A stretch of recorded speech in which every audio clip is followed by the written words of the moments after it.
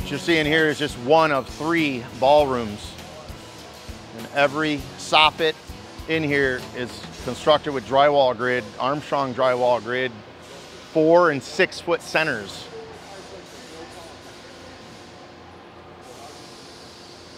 All suspended by wire, everything in this room. All the light coves in this ballroom are framed pre-jigged off-site and being installed on different centers, 4 and 6 foot centers, combination of 4 and 6 foot centers to work with all the MEPs, you know, the lights and the diffusers. But these look really good, all finished. So here we were out here and, you know, switching these guys was definitely a learning curve. They were, you know, very reluctant. We had to come on out to the job and work, put some hours in and make their comfort level a little better. And now they just took it and run with it. They, combination with the mitered drywall, combination of our 4 and 6 foot tees, and we'll even show you the special notching tool that they made to speed up production. So here they're looking at changing this to this design in every hallway throughout this place. But instead of that is traditional framed, well, drywall grid frame with drywall on the face, but now they're gonna go to our Axiom one piece for all these curves. So that'll be a great addition to the project. So here, if you look up here, that's a great combination. I use combination of our different T-spacing, 4 and 6 foot spacing, so they didn't have to cut the framing for the diffuser boots. So, you know, when we're jigging these up as a frame, that's essentially a truss. And you don't want to cut that truss because you're cutting your strength. So they used combination of T-spacing to minimize the cuts. It's a great idea.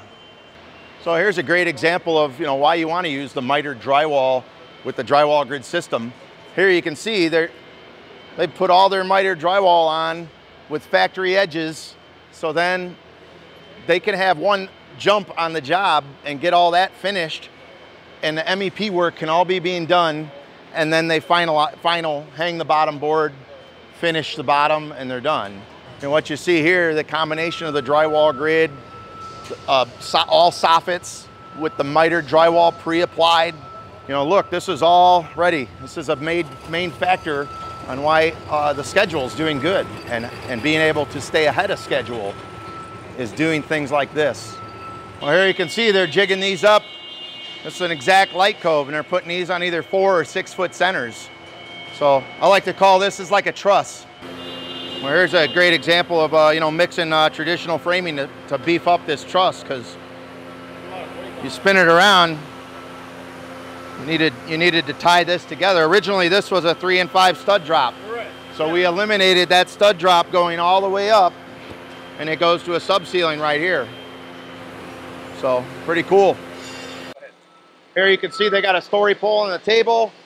All the notches line up with his marks. He marked the main on the story pole, and he used the notching tool to notch them.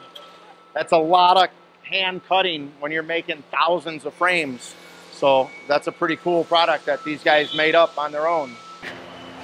Here you'll see a bunch of bundles of our cam. This is my most popular framing angle, and the guys said here they love it. It's our KAM 151220E. And basically it's a 22 gauge. It's 12 foot long, 1.5 by 1.5 inches.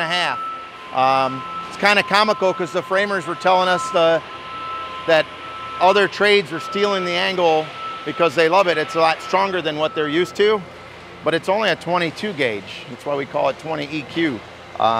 Even the framers for the walls were stealing it. You know, they bought this just for the ceiling work, but they're finding that they're using it all over the job for other things.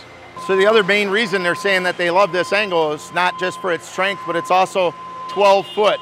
That's not normal. Most framing angles are 10 foot, but they're framing multiples of 4 or 6 foot centers combination, and it'll always land on their framing. So they like that because they'd have nice, straight, crisp soffits. So here you'll see these guys used one of our newest products. It's not quite available yet, but they were one of the first ones to try it out for us. It's our flexible framing angle, 1.5 by 1.5 inches. It's gonna be 12'4" long, and It's literally bendable to the radius, but it is a 20 EQ angle, so it has somewhat of a memory. Here you can see they framed their 4 by 6 foot modules of a drywall grid, and then they spliced in jigs every 16 or 24 inches on center, depending on how tight the radius is. So if you're looking for someone like myself to come out on your job and help you be more productive and keep your job on schedule, go to armstrongceilings.com/expertise. And there's an area there that you can request someone to come on out.